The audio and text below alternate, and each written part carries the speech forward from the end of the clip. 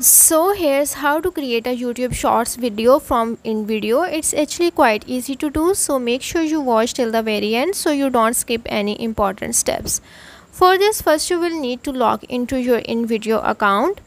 Now from here you can select any desired template to create your video, or you can simply go to the create a new option. After that you have to select the template if you want to create your video through the template. Here I selected the AI text to video option. Now from this page you have to simply select any desired template that you want to add to your video. Here I selected this. Moving on to the next step, now you have to select the video ratio and then click on the use template option.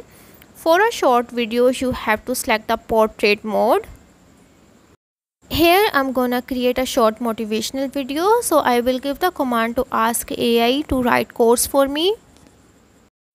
After writing my command, I click on the generate option. Now as you can see, it created me 2 quotes.